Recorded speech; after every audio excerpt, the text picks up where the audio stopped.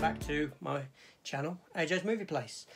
It's Saturday, and Saturday can only mean one thing: time to look at part of my collection. Now, yeah, so every Saturday I do post a video whereby I look at part of my overall Blu-ray collection. I've done the Marvels, I've done the DCs, I've done comic book related stuff. Yeah, just go down, run through my list of things, you'll find them. So today, well, apparently there can be only one, but I haven't got one, I've got loads. I'm talking about Highlander. Yeah, I'm going to be looking at my Highlander collection of Blu-rays and DVDs. Yes, it's going back into DVDs. But I thought I'd share that with you. So why not? Let's take a look.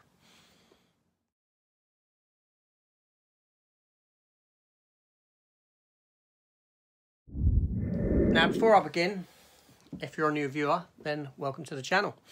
I've got a wealth of content. Why don't you check it out? And also, consider subscribing. That'll help the channel.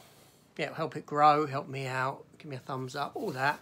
Leave me a comment. I will reply to all comments, and hit the notification bell so you're aware of my upcoming content. I do a lot of weekly series. On a Monday, I do a ranking video, yes. On a Wednesday, I do AJ's Collectible Corner, where I take a little time out to look at a collectible from my collection, an opening of something new, that sort of thing.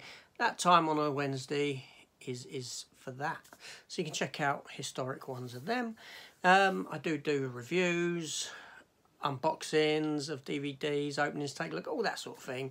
You know the sort of stuff we're doing.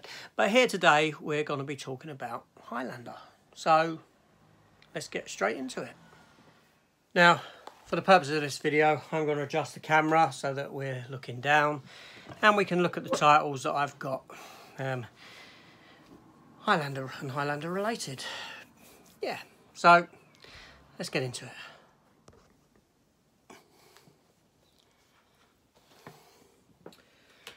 Okay, so first up, this is a steelbook DVD release of Highlander from, I don't know who it's from. But anyway, the film was released in 1986. Okay, so first up, this is a steelbook DVD release of Highlander, the first film. 1986, directed by Russell Mulcahy, starring Christopher Lambert and Sean Connery, and Clancy Brown as the Kurgan. Fantastic film. This is the Immortal edition. That's the front, that's the back, and that's the interior with 2 discs. Obviously, you know Highlander. It's a fantasy film about immortals that fight down the ages until there's only one left, and that final one wins the prize. The only way these immortals can die is via decapitation.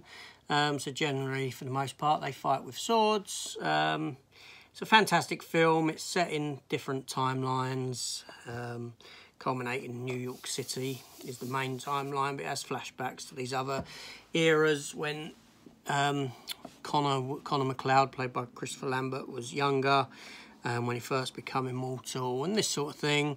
Sean Connery stars as his mentor, Ramirez. Yeah, it's a fantastic film. Yeah, so that's the DVD version. Then I do have this one here, which is the steelbook Blu-ray. I got this some time ago, like so. That's the back, nice picture of Connor MacLeod, and the interior. Again, a fantastic film. Yeah, one that it's kind of, you know, the fact that we did get sequels is a bit of a travesty in a sense, because this was a sort of one done film. The narrative of the film ended it, and it made it very difficult for sequels to be made, which we'll come into. Up next, we have Highlander 2. Again, this is the DVD version, special edition. It is a 2-disc version, special edition, disc 1, disc 2.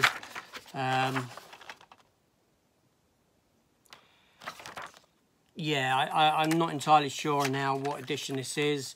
The odd thing about this film is that there have been, there was a Renegade version, there was a director's cut version.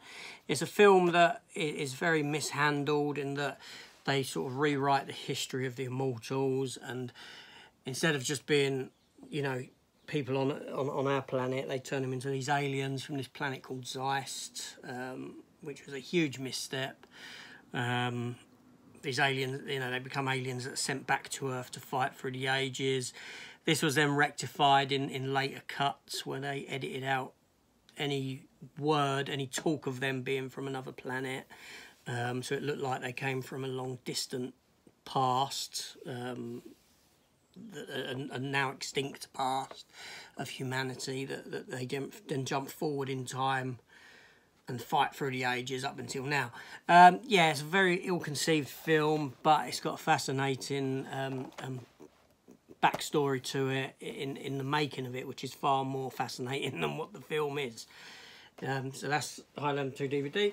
I also have the director's cut on Blu-ray, in which there were scenes that we did go back and film additional scenes and clean up special effects and all this sort of stuff for the film.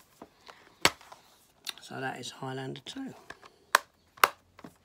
Next up we have Highlander, The Final Dimension, or as it was called in the UK, The Sorcerer. This is the director's cut. Now this film does completely ignore the events of Highlander 2 and basically set it after Highlander 1. It is a direct sequel to Highlander 1, but in this film their excuse for carrying it on is that there were these immortals in the past that were encased or imprisoned in a tomb, in a cliff face, so to speak, but imprisoned by magic, so it kept them out of the competition of the quickening until they're freed from said prison, at which point Connor MacLeod realises, I haven't really won this, the game is back on, I have to fight again. Marianne Van Peebles stars as the villain of the piece. Yeah. If you are interested in how I rank these films, I have done a ranking video, so please consider checking that out. I've put a cutaway of it on the screen. Now this here, interestingly, this is Highlander when the newspapers used to give away free DVDs. I don't know if you remember them days. I think I may have had a hand in that being stopped, because I did actually write to the powers that be and ask, how do you get away with giving away films with a newspaper? Because films are age restricted, hence this being a 15. Now, how can I send a young person into a shop to buy a newspaper when you're giving away a film of a particular age rating? I mean, imagine it. At the age of 10 or something, I could walk into Woolworths, I could buy a copy of the News of the World and get this free with it. But yet I couldn't have walked up to the counter, the video counter in Woolworths, and bought a copy of Highlander because it's rated 15. So, yeah, I don't know.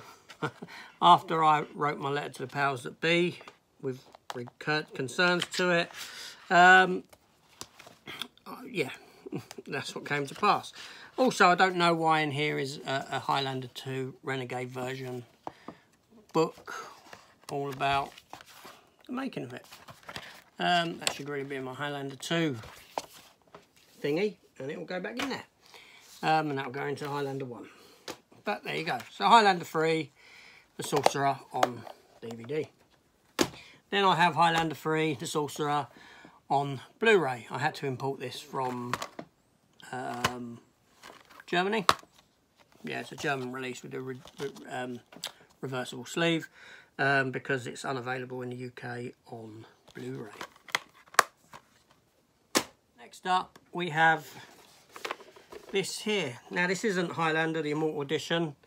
I kept the tin for some reason, but I've obviously got rid of the DVD that came with it. But inside, I do have the Region 1 release of Highlander Endgame, starring Christopher Lambert and Adrian Paul.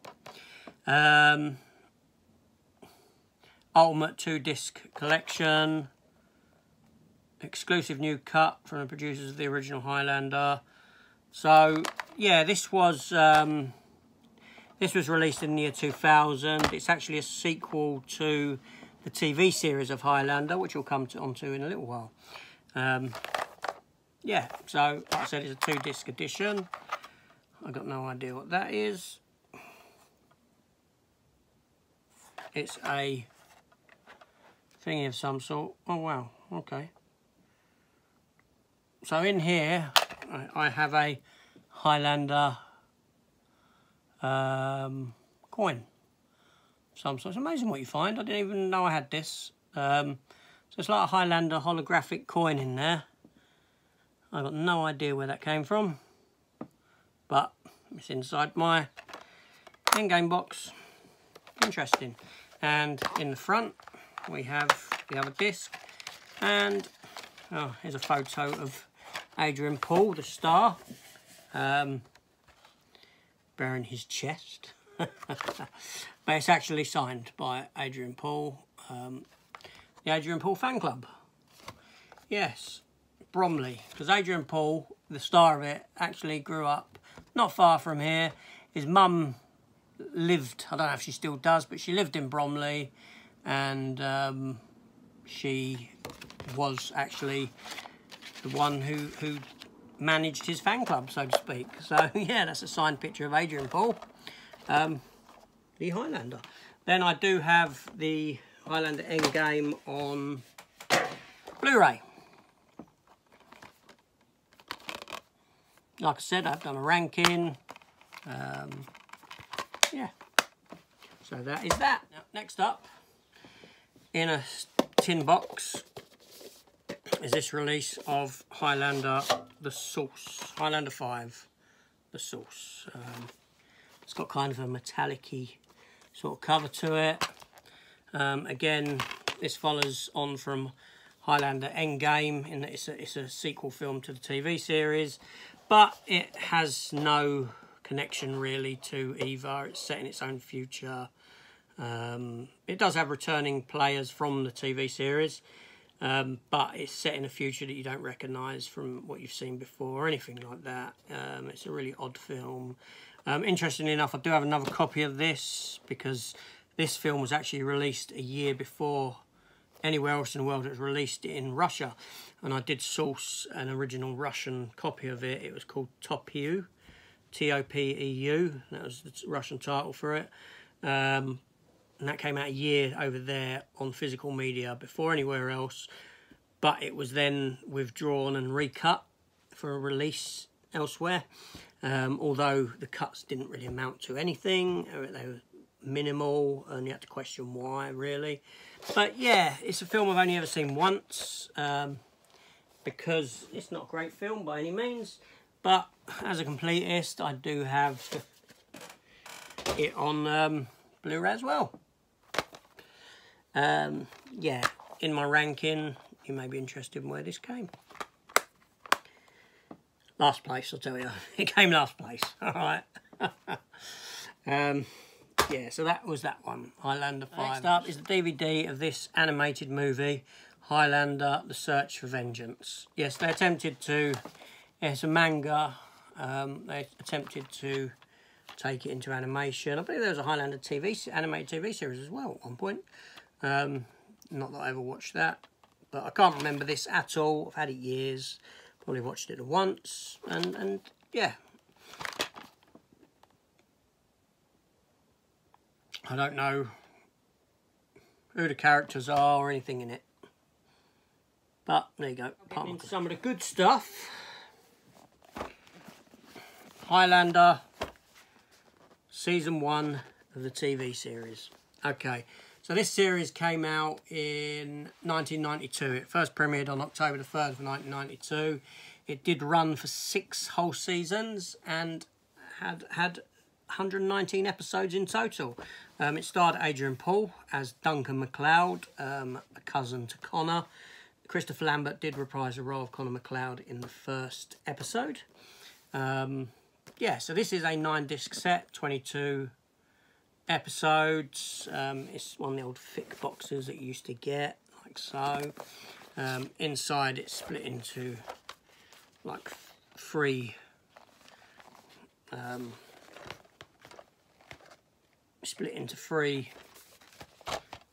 parts, like so. Yeah, when this program first started, I started watching it. It wasn't particularly good in this season. It was very much sort of Immortal of the Week type of a thing. He did have a young guy that accompanied him, who he met up with, who I believe he was a thief at first, but he sort of took him under his wing. It does come with like a booklet with all the episodes. This is a Region 1 release. Yeah, it wasn't a particularly great series. I wouldn't have been as surprised if it wasn't picked up for a second season. But ultimately it was. Yeah, let's get on to season 2. So this is season 2. Now, this is where this series hit the ground running. Whereas the first season was very much Immortal of the Week, Evil Immortal of the Week. When this came about, it was a whole lot darker. It introduced a lot of backstory, a lot of world building. You was introduced to the Watchers. They were actually introduced in the last episode, or the last 2 episodes of the first season, actually. And these are a group of humans that throughout time they've known about the Immortals, but they've kept secret. They're like a secret society, but they observe and record their goings on and this sort of a thing. Duncan does befriend one of them. You get to meet Mythos, who is the oldest ever Immortal. The young guy who's Adrian Paul's the guy who, you know, the co-lead. He got gunned down at the same time as, in about the third or fourth episode, he got gunned down at the same time as Adrian Paul's love interest from the whole first season. She died, but at the same time he woke up, and you come to realise he's actually immortal as well, because you need a violent death to kick in your immortality when you're an immortal. So he sort of becomes Adrian Paul's, Duncan MacLeod's protege, who he then trains. It was at this point, that was the Alexandra Vandervoort, I think her name was. That actress, she's the one who gets killed and gunned down. So this here is one of these sets that opens up for about a mile long. It really does. I hate these. I hate them. Look at that. 8 discs. Oh, it's massive. And you never really know how to fold it back up. But, you know, it was a fantastic series. It was a lot of fun. So that was season 2. Then, obviously, we come into season 3. Now, the programme was a bit odd in that each year it would flip between being set in America, filmed in Canada, and in Paris. Because it was a joint production between Canada and France, they had this half and half filming agreement. So half the film was filmed over there, half was filmed over in America or in Canada. So it's a bit odd that every season it goes from being set in one location and then they sort of travel over to this other location. It seems a bit forced in the grand scheme of things, but it made for different sort of, you know, different scenery, I suppose, and that sort of thing. And that's part of the reason why his girlfriend, Alexandra Vandervoort's character, left the show, because she didn't want to be filming in bonus CD-ROM there. Didn't want to be filming in back and forth So yeah, so that there with its massive long, again, one of these fold out things. Yeah. So with this series, it does it doesn't follow on from Highlander the film. It was sort of the events of Highlander the first movie occurred, but the final fight with the Kurgan wasn't for the prize. There would have been still other immortals around. So that's how this series got around that sort of the end of Highlander 1. But it's set within its own confines, within its own rules and its own universe. But it was fantastic for world building. It did do a lot for Highlander. Like I said, the first season isn't very good. And is very skippable. And if you were going to watch it, I'd say jump on at season 2. And then once you get into it, maybe go back and see season 1. So, again, now we have season 4. Again, 22 episode season. Like I said, this ran from October 3rd, 92 and finished on May the 16th, 1998. But seriously, it did become a really good show. People died. They introduced new characters. There were new co-leads. People died all the time.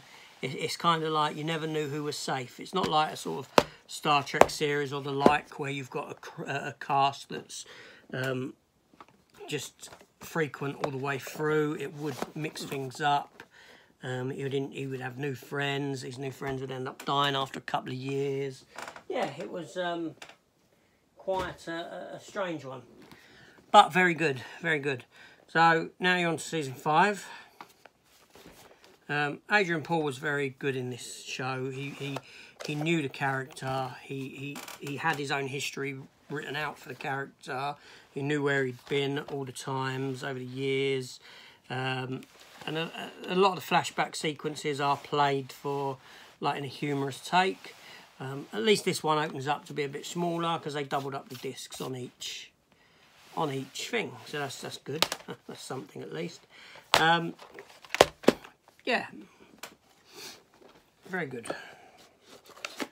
Adrian Paul actually starred prior to this. He starred in War of the Worlds season 2. There was a War of the Worlds TV series back in the 80s. I do have them somewhere actually. And Adrian Paul was one of the stars of season 2 of that. So that's season 5. Then we have the final season. Season's Highlander. Season 6, the final season. Again, a nice glossy box. They are all glossy boxes. This was half a season, I believe. 13 episodes. Yeah. The series ended for some characters. It didn't end for Adrian Paul's character, because obviously this is, after this, you spun off into the films. Into Highlander Endgame and Highlander The Source. So, this TV series is fantastic. That's one of the watchers. Joe Burns, I believe his name was in it, or Jim Burns, Joe Burns. He was in it from season 2 all the way through, and he did appear in the film as well. So, yeah, a fantastic series, 119 episodes. From season 1, you'd have thought this programme doesn't deserve to go anywhere. It's a load of rubbish. But then from season 2, boy, it just hit the ground running. And back in the 90s, this was a fantastic series for me. I really enjoyed it. I was really into it. Season 1 is actually available on Blu-ray. It did get released in Europe, but it was only ever season 1 that was released. I never got it because the others weren't released, and obviously season 1 isn't a particularly great series. Now, last but not least, Highlander the Raven. Now, Highlander the Raven is a spin-off series to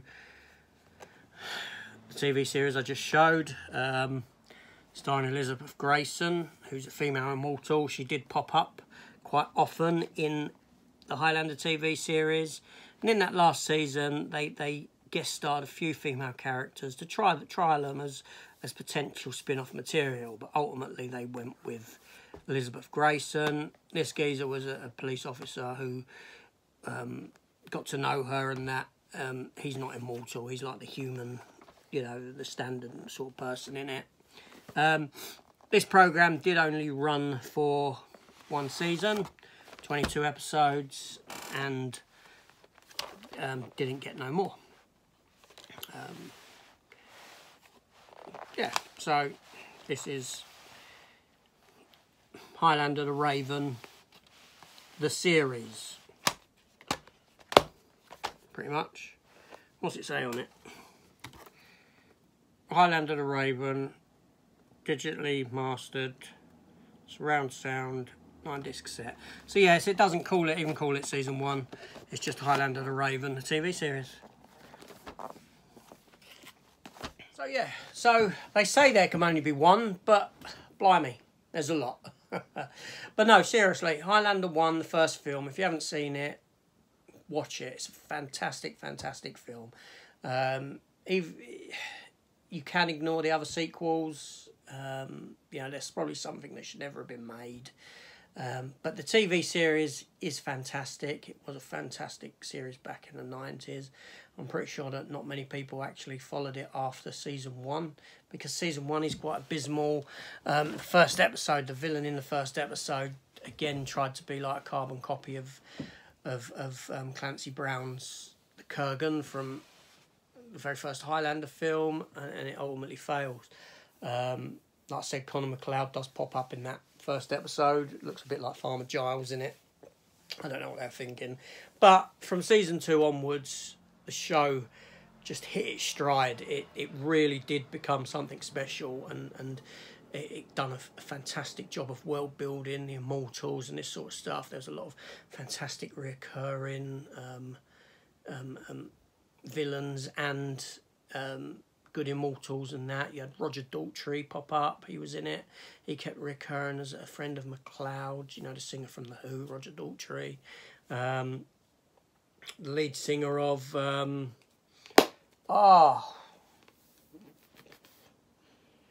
can't remember the name of the band now.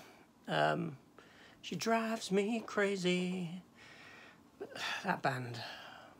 Fine Young Cannibals. That's it. That's what I was looking for. The lead singer of the Fine Young Cannibals, he was in it. And there's a lot of other sort of faces from sort of a music background. Because obviously the first film of Highlander had that Queen connection where they done the music. And songs like Who Wants to Live Forever, It's a Kind of Magic, were made for that film. Even the Highlander, the TV series, uses a Queen song for the opening music of the song. Princes of the Universe is the song they use. Yeah, again, just fantastic set. Anyway, that's my set of Highlanders. All the Highlander DVDs that I have. That was an interesting look for me because, like I said, I didn't even know that I had that holographic coin thing in there. Highlander, there can be only one. So, I don't know, yeah, if you didn't see it. I got no idea at all where this came from. I cannot recall. I cannot recall even having it. So, yeah. Well, actually, it says Season 2 on it, limited edition medallion. Season 2 limited edition medallion. So I must have got it from somewhere. I must have, I don't know, order it or something. I got no idea. I cannot recall. But there you go. So that was my look at my Highlander collection. Thank you for watching. Please consider subscribing and all that. And I'll see you next time round. Take care all. Goodbye.